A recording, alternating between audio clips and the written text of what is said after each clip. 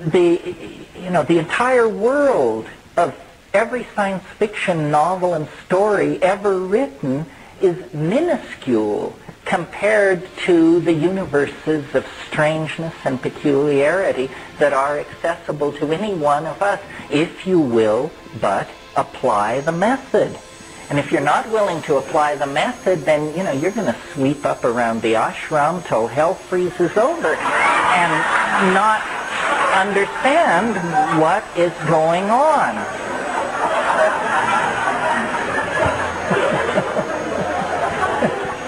I mean, I think, I'm sorry to be so hard on religion.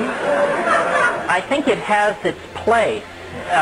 Its place is the inspiration of ethical behavior.